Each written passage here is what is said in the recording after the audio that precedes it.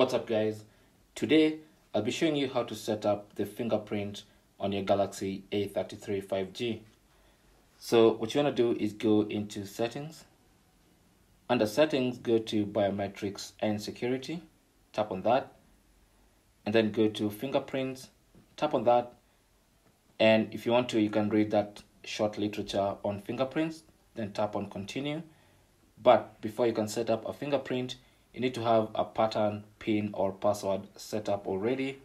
Just in case the fingerprint cannot work, you should use one of these alternative methods. So I'll quickly set up a pattern. That's only because I didn't have a pattern set up before. If you already have a pattern, a PIN or a password, then you don't need to go through this step.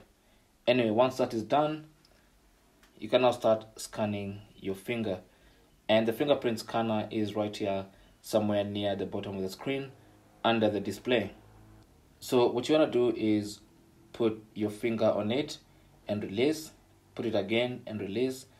Keep changing the angles so you can have as much of your finger captured as possible. And every time you place, you should see a light illuminating, just to shine a light on your finger so it's able to capture your fingerprint. And once the sensor has captured enough fingerprint data, it's going to tell you the fingerprint has been added.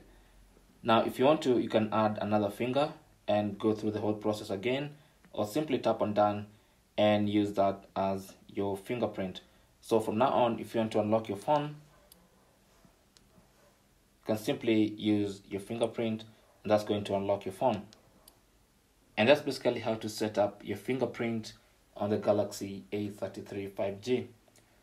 Thanks for watching. Leave your comments and questions down below, and good luck.